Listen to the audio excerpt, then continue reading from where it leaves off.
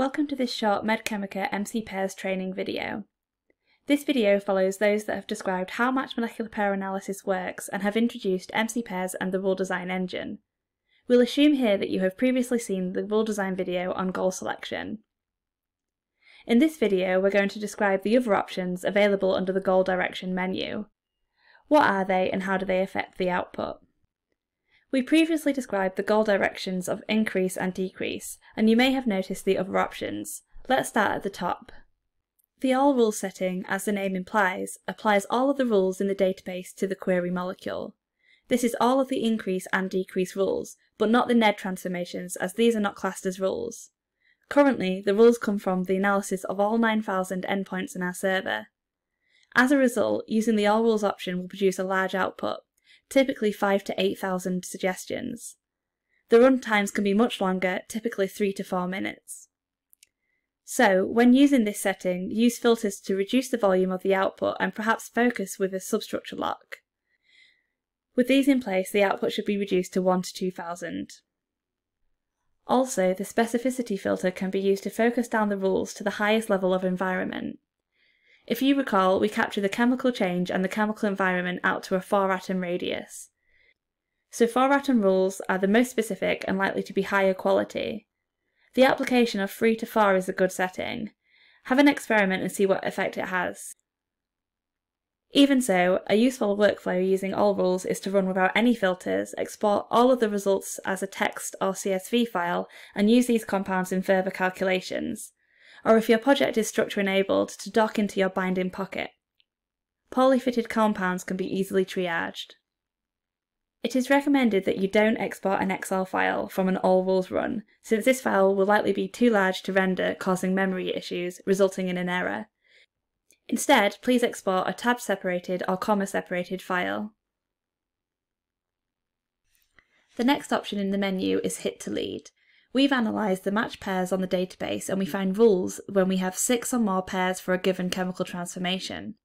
However, there are transformations with very high numbers of matched pairs, like several hundreds of pairs. These transformations are the most common transformations that medicinal chemists perform. Looking at these as a group, we find they are, in general, the types of changes undertaken in the Hit to Lead phase of the projects.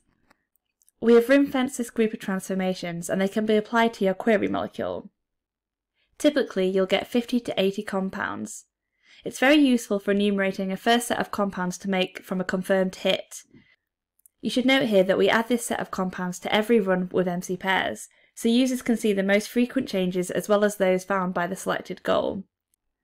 This is configurable and can be turned off for enterprise users.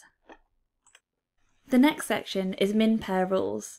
As described, the matched pair analysis is based on 6 or more pairs for a given transformation. We can relax this setting and apply transformations that are presented by a fixed number of pairs or more. If we go down to min 3 pair trans, this will cause the application of all transformations where there are 3 or more matched pairs for the given goal.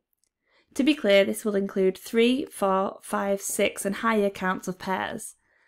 And this will be irrespective of the direction, resulting in positive or negative effects.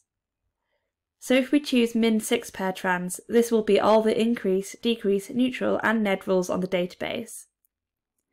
As before, we recommend using filters to reduce the output to chemical changes close to your starting point.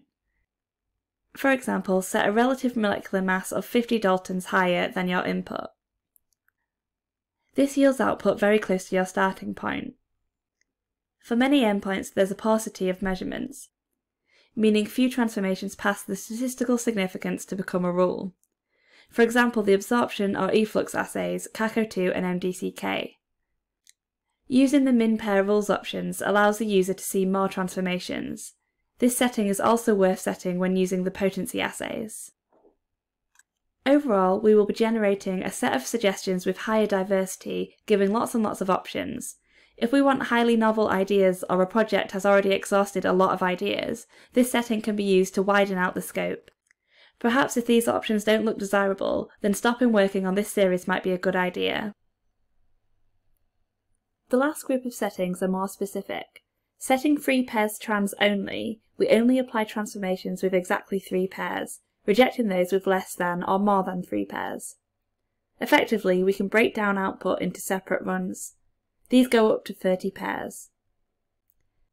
That concludes this short training video on the advanced goal direction settings in RuleDesign. We hope you found this useful. For further support, please contact support@medchemica.com.